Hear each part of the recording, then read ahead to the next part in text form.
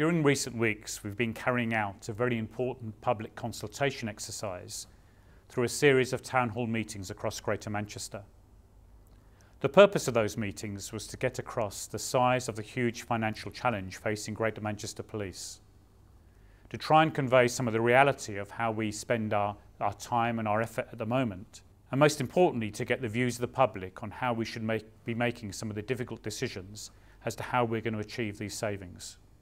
The force is faced with having to fill a gap of £134 million over the next 4 years.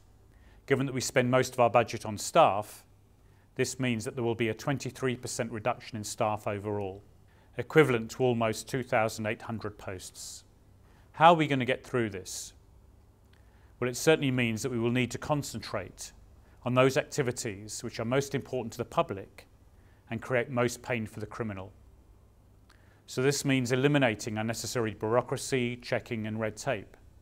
It certainly means continuing our investment in neighbourhood policing, working with the local people and other agencies to solve local problems, concentrating on those families and those individuals and those repeat locations which actually suck up most of the public spend.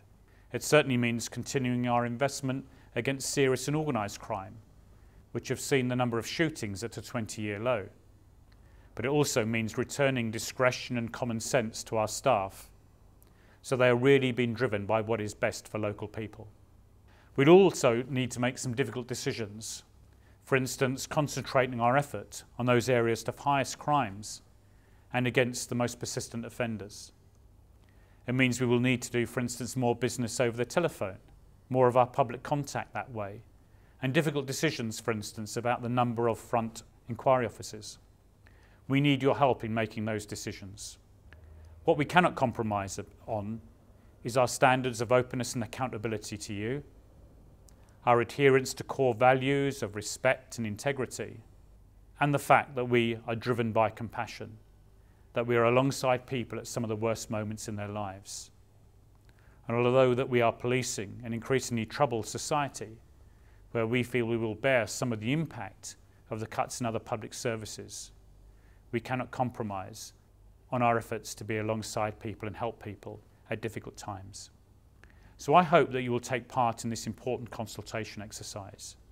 Having been to the town halls, we are now going to use the web to see if we can gather more views from more local people. And so I certainly hope you will take part. Thank you.